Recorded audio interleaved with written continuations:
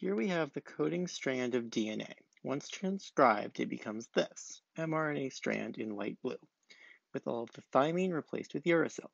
Once translated, the amino acid sequence is this in green. This shows the wild type, not mutated DNA, mRNA, and amino acid sequences, respectively.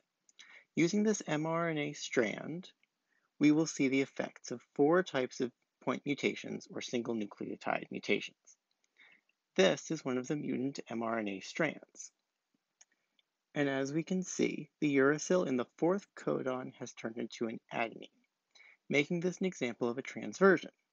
The mRNA sequence may have changed, but the amino acid chain actually remains the same, and the alanine being what is translated. This is an example of a silent mutation, where the genome has changed, but there is no change in expression or phenotype. This is probably the best mutation to have too, because it causes no problem. Here's the next strand of mutated mRNA. The cytosine in the 3rd codon has become a guanine, making this another example of a transversion. The amino acid sequence shows that we actually have a different amino acid. It is now lysine, where it was asparagine. This is an example of a missense mutation, because the genome has changed and the amino acid is also different. There is no way of knowing if this mutation is actually detrimental to the organism or if it will even help the organism, but we do know that this protein is now physically different than it should be. This strand of mRNA has also been mutated.